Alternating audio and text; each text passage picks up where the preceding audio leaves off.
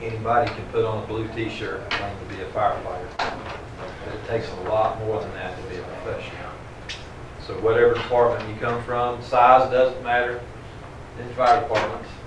Pretty much they're all the same in the core sense of the way. We're all there for the same reason. We can have fancy words on our mission statement. We can have buzzwords. We can have all that stuff, but it all boils down to serving the citizens of the community.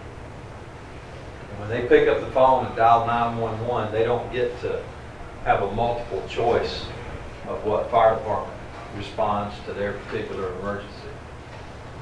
They get you if you're the one on duty. So how dare you be anything but the best? That's what this course is about.